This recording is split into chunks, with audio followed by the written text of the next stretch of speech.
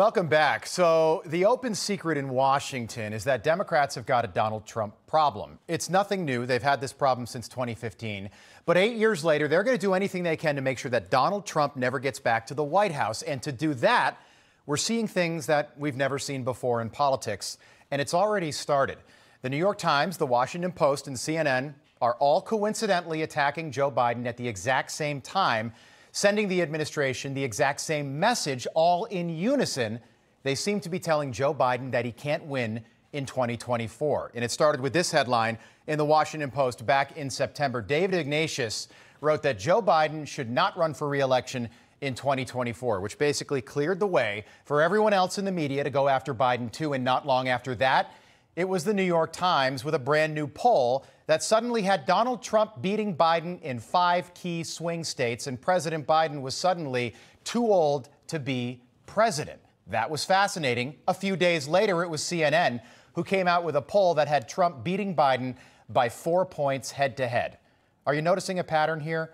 After that, it was the real dagger, the dagger through the heart moment. Just a day after the whole Barack Obama gang got back together in Chicago, Obama's top advisor, David Axelrod, tweeted this: "Only Joe Biden can make this decision. What he needs to decide is whether that is wise, whether it's in his best interest or the country's to stay on and run for president again." And if you think Barack Obama didn't have anything to do with that message and that tweet right there, think again.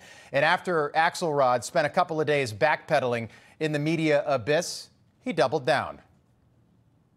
I raised concerns that many Democrats had. And again, my feeling is either get out or get going.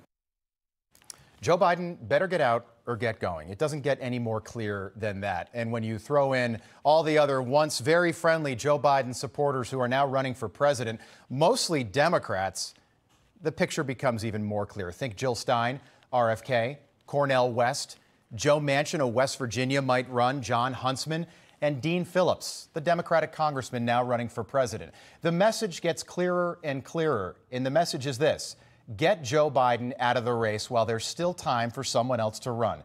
And wouldn't you know it, look who was there to welcome Chinese President Xi Jinping when he landed in the U.S.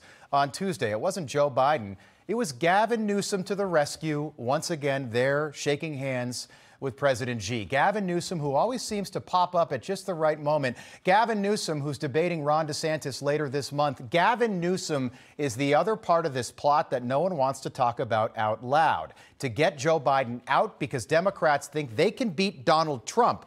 They just don't think Joe Biden can beat Donald Trump, and Joe Biden might even agree. I want to talk about Governor Newsom. I want to thank him. He's been one hell of a governor, man. Matter of fact, he could do anything you want. He could have the job I'm looking for. That was yesterday. So the secret is now out. Get the 81-year-old out of the White House and get somebody else, maybe named Newsom, in. And don't be fooled when people say that there's not enough time to get this done.